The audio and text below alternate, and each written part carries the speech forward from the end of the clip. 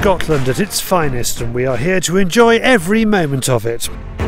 There's the castle, the history, the characters, and of course, the shooting. German rifle and shotgun manufacturer Blaser has invited us, along with Will Hetherington, editor of Shooting Gazette, and Rebecca Green, editor of Sporting Shooter, to experience some of the best the West Coast, if not the country, has to offer.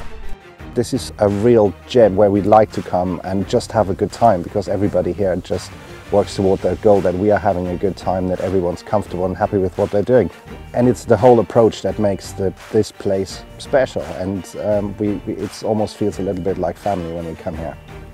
Earlier this year, Blaser launched the F16 shotgun. This will be our chance to see how it fares in the field with some fast-action woodcock shooting. Plus, our trip coincides with the hind season, so we're going to assist Niall Rowantree of West Highland Hunting with the cull programme. We're looking at age, whether they're old and infirm. We're looking at whether they're poor, whether they're carrying any injuries, and then what we're trying to do is leave the strongest, fittest hinds in the herd to produce the biggest, strongest calves that we can. And where we are heading off to today requires a little more planning than normal. What we're off to today is we're heading over onto the Ardnamurchan Peninsula. So here we're looking up Highland.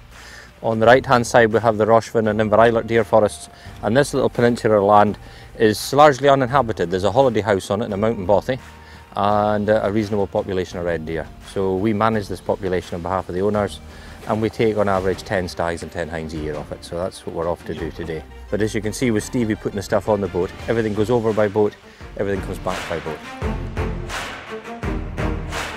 I've done it once before, and yes, it's always good fun. It's going to be better today, because last time it was quite choppy and we were worried about this little dinghy sort of tilting us in, but today's quite calm. Really looking forward to it. Conditions are more than sensational, and yes, let's just hope that we can have some fun over there. On the skyline above us, deer are watching. There are some lower on the face, and a shot presents itself. And using Niall's Leica GeoVid system, Robert makes a very good shot.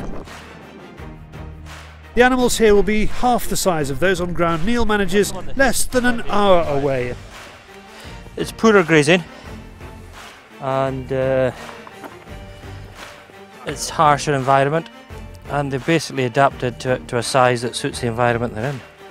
If you go to the Outer Hebrides, to Harris and Lewis, you'll find a sort of a big stag there is 9 or 10 stone in weight.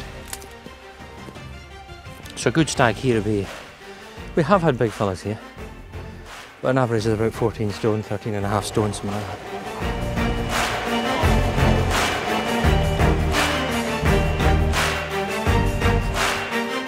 Niall and Stevie have a good idea where they will be, and a good idea which ones they're hoping to take.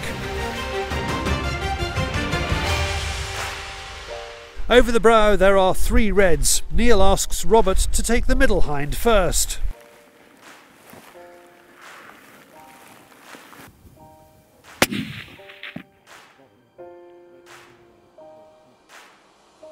That was a good shot, Robert. Just keep the rifle handing away we are from all. Lovely rifle, isn't it? To the extent if I go anywhere to shoot anything, I take the R8 with me. And I've shot everything with that, from eland to bears. In the theatre that we're using these rifles in, we're managing deer, so you're shooting one animal, but you're often watching a group because you're planning on shooting 1 or 2 individuals. And it's important that you see that first animal go down, and at the same time you're almost keeping an eye on your next target. And if you get a little muzzle flip, so you're losing target animals out of the picture, it takes you more time to reacquire the target and see what's going on. The thing I like about the 300 is the recoil that's there is a nice steady recoil. More to do with the caliber than the actual rifle. I think it's a good combination. I think the rifle's well balanced, the moderate makes a difference, and the caliber suits it. It's the ergonomics as well. Yeah. It's because there's a reason that this swoops up. So they try to get the comb as high as possible with still allowing the ball to operate. And it's just steady. You've got your trigger hand is always relaxed. So that's the most triggering, is the most important thing. If you yank the rifle, because your hand is in an odd place. With this one, it's just literally the hand sort of falls naturally into a place that it already wants to be. It's time to think about getting back to the boat. Neil's done what was needed. It's been very successful. We came to shoot a few hinds, try and get the cull almost finished here. Well, another day here now and we'll be complete. So it's been hugely successful. Thanks to everybody involved. Well done, Robert. And we've some cracking venison to take home, and it's bang on time wise. We're trying all our best venison at the Christmas market. Another couple of weeks we should be done here. Do you get bored of the scenery? Never. This is one of the most beautiful places we go.